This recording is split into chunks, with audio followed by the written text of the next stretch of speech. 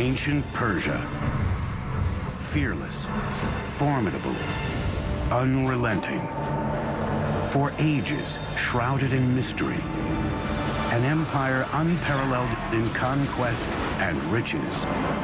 To create an empire of the size of the Persian Empire, the largest empire the world had known, obviously takes military skill.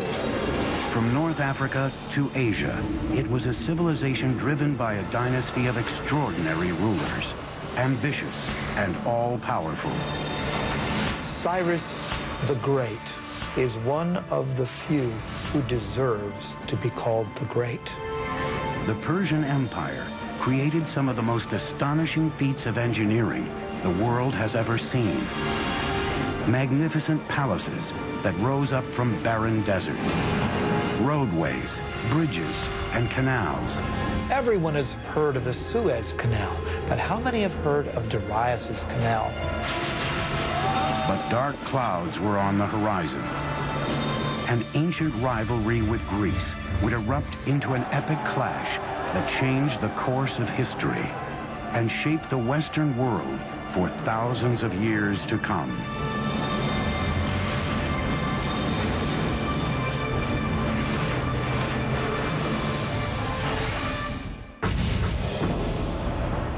(330 BC). A young Macedonian king conquers the Persian Empire and leads his invading army into Persepolis, its spectacular capital city.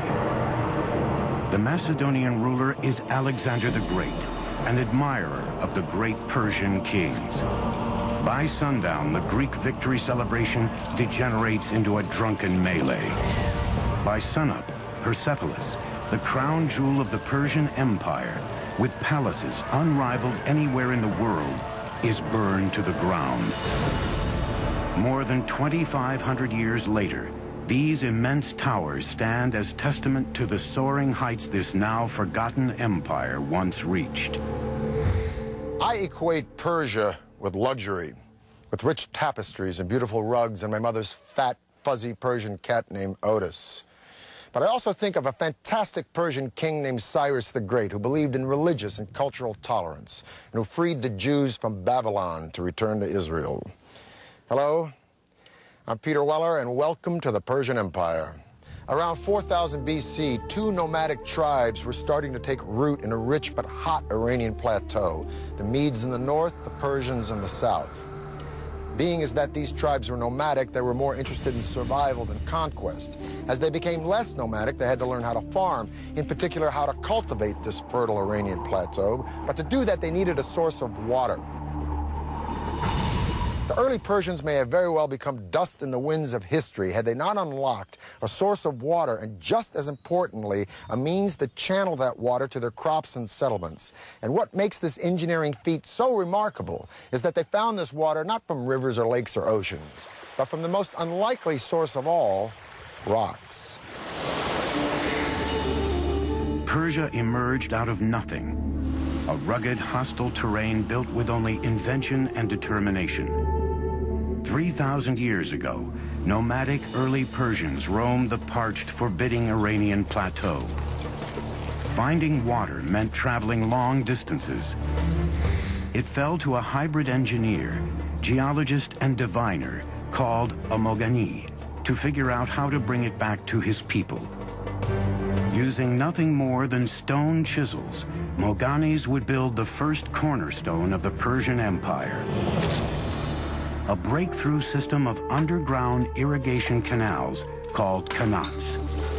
They began by harnessing gravity to exploit the natural topography of their land, which sloped relentlessly down from the Alborz Mountains towards the Persian Gulf.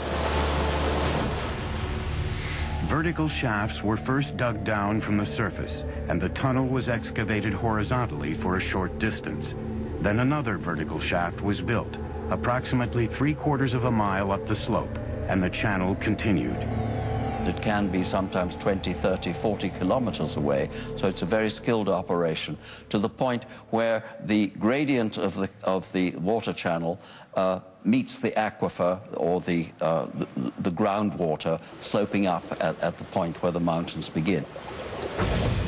The angle of the slope was crucial. 1 unit in elevation for every 100 on the horizontal. Not too steep, because that would erode the base of the water channel, and of course not so flat as to prevent the water from moving to its intended destination. 2,000 years before Rome's legendary aqueducts, the Persians were channeling massive amounts of water over long distances in hot, dry climates with minimal loss due to leakage or evaporation. Water means food, but the engineering technology to locate that water and move it was a carrot that the Persians were dangling in front of their neighbors. Around 700 BC, all of these tribes were united under one legendary figure named Achaemenid, who founded a dynasty. But this dynasty thrived and flourished under one guy, a guy I would have liked to have met, named Cyrus the Great.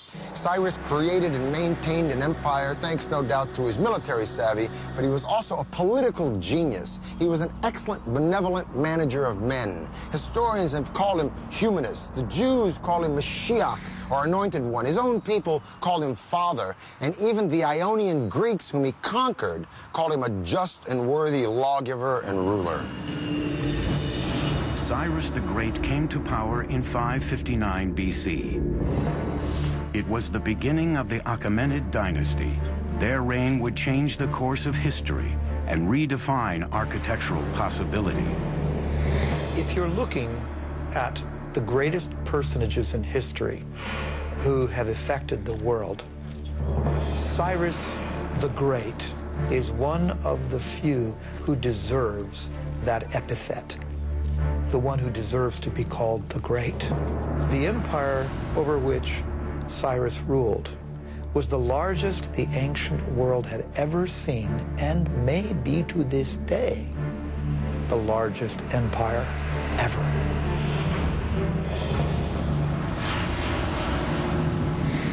By 554 BC, Cyrus had crushed all rivals and became the undisputed leader of Persia. Now it was time to conquer the world. And if he was going to build an empire, he would need a magnificent capital city to reflect its growing stature. In 550 BC, Cyrus launched one of the most ambitious engineering projects anywhere in the ancient world. The Persian Empire's first great capital city at Pasargad, located in modern Iran. Cyrus was a very innovative builder, and I might add that his standards were particularly high. We can also say that his building project reflected in some ways the technologies that he found in the course of his various conquests. Like the Romans centuries later, the Persians were borrowers. They took the best and most advanced ideas from the cultures they conquered, then developed them even further into technologies uniquely their own. The art and engineering of Pasargad drew on influences as far-flung as Assyria, Egypt, and Asia Minor, thousands of miles away. There were stone workers, woodworkers, brick makers, relief makers, and we know that these were people often imported from all over the empire. Today, over 2,500 years later, crumbling ruins are the only remnants of what was once here. Persia's first shining capital city.